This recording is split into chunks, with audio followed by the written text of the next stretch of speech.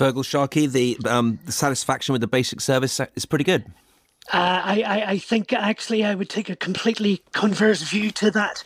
What you're actually witnessing right now is decades of underinvestment and profiteering by water companies and the complete failure of regulation and mismanagement of it.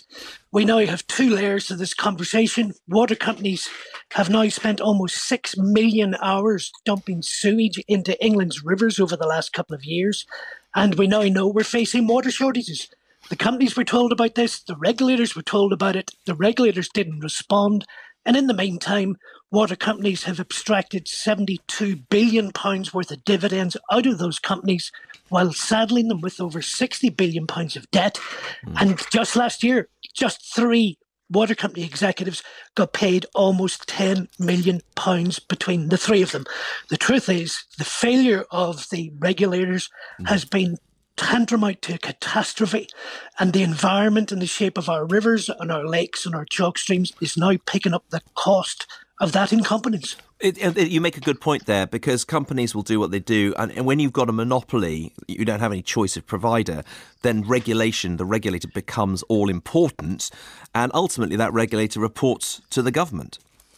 Correct. And I find it incredibly ironic that the individual with the most power and influence in all of this conversation, George Eustice, as the Secretary of State, has now been reduced to writing slightly pleading letters to national newspapers on Sunday morning, asking the water companies to play nicely.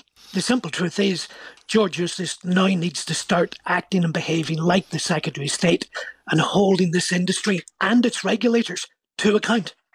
And Feargal, Sharkey, the thing about trying to fix some of these shortcomings, building a reservoir, for example, takes years, getting planning permission. Some of these drainage systems are dating from the Victorian era, and to get the kind of effective system that you would require would take tens or maybe hundreds of billions of pounds. What is the best way to tackle something? I can help you with that. And again, Mike is conveniently overlooking some of the realities of this. Our sewage system is about as Victorian as our roads are Roman.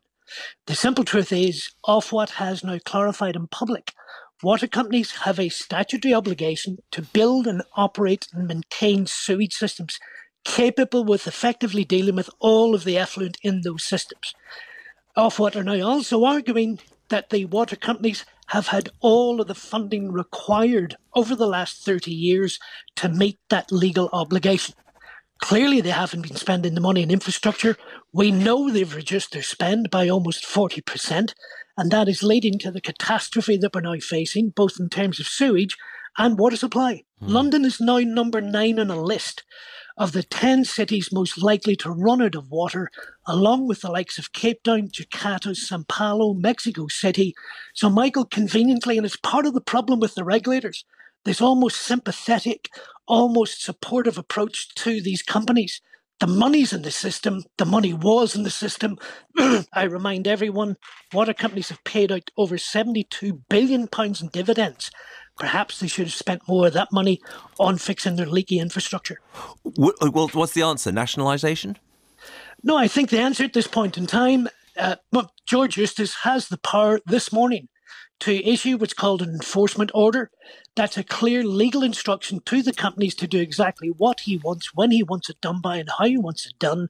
And any failure to comply with that instruction, he then has the power to fine them up to 10% of their annual turnover. And might I remind Michael, as a regulator, he has the power to take those directors to task under the Companies Act and hold each of them individually and collectively responsible for the environmental devastation being caused by this industry. It's time for the regulators to act. Mike, why aren't you doing that? Well, I'm not a regulator. I'm a consumer body. I represent consumers. And do you know what? We agree with Feargal. Consumers find the environmental performance of water companies unacceptable. People want storm overflows to be tackled so that rivers are healthy habitats for wildlife. People want this. Now, the regulators currently have 2 investigations underway on environmental compliance. So the Environment Agency have an investigation underway, and so do Ofwat. So there's 2 investigations simultaneously going on, which I think will answer some of Feargal's questions. But I don't want to second guess the outcome of that investigation, and I don't think that is right at that point. But people value the environment, and they do not want to see water companies behaving unsustainably in damaging the environment. We absolutely know this. Okay. Mike Keel and Feargal Sharkey, thanks very much indeed for that.